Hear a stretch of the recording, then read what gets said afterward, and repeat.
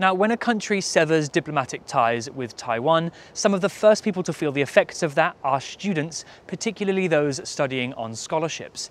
Now, there are over 50 students from Nauru studying in Taiwan, and 30 of those have scholarships from the Ministry of Foreign Affairs.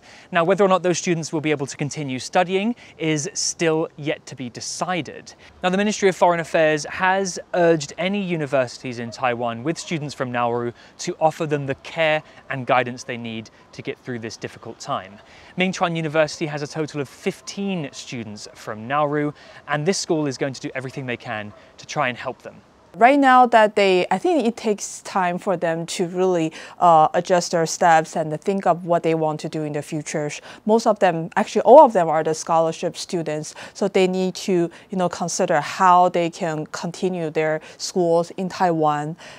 Sometimes there might be some scholarships from somewhere else, or hopefully, or their countries might provide some next steps for them. Yeah, so we will continue. We will just try to maintain, have open communications with the students and then take care of them.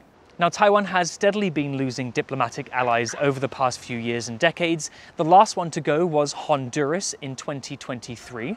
Now, when that happened, Honduran students actually got together, they made groups, they got their parents involved, and they petitioned the Honduran government to try and get funding for them to finish their programs in Taiwan if they so wished.